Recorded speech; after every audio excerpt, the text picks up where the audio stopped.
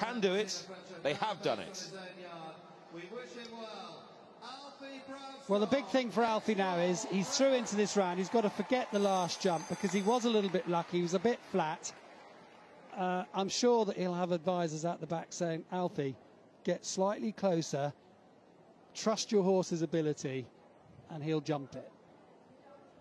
He looks a very cool customer. Oh, he's a top lad. You know, he's a very, very good rider, and I've watched him right through from his early days at Graham Fletcher's, so he's well capable. So can this exciting young talent take a hand?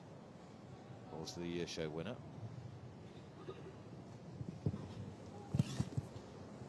That was a fantastic stride into the triple bar. Got into the right spot to really make a shape.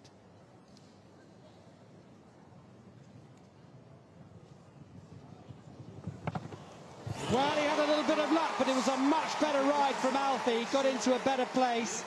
He was a couple of feet closer, and the shape of that jump was good, and he's through. Well ridden, Alfie.